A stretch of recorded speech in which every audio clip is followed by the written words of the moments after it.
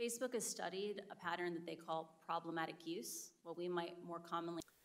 Mark holds a very unique role in the tech industry in that he holds over 55%. We do not, and we have not, prioritized engagement over safety.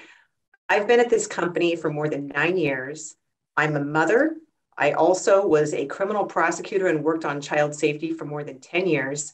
And I can tell you I wouldn't be at this company if we weren't prioritizing safety. And I'll tell you one thing that is concerning about seeing research getting stolen by somebody who didn't work on these issues and then mischaracterized is that think of this the incentive this creates for other young companies out there who might think about doing research like this.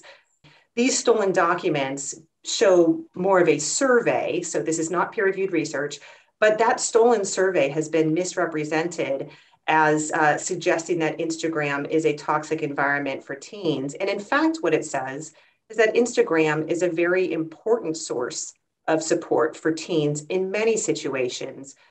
It's so meaningful for them to get the support from their community of friends that they connect with online.